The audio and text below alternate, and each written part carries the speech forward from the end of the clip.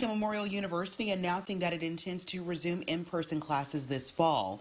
LMU saying social distancing and enhanced safety practices will be part of the new normal for students, faculty, and staff. The school's summer term will also continue online, except for some courses, including labs. We are told those courses will also be under strict social distancing and also CDC guidelines. Meanwhile, Matthew Lyon has just been named the next dean of LMU's Duncan School of Law. We are told the appointment came at the recommendation of University President Clayton Hess.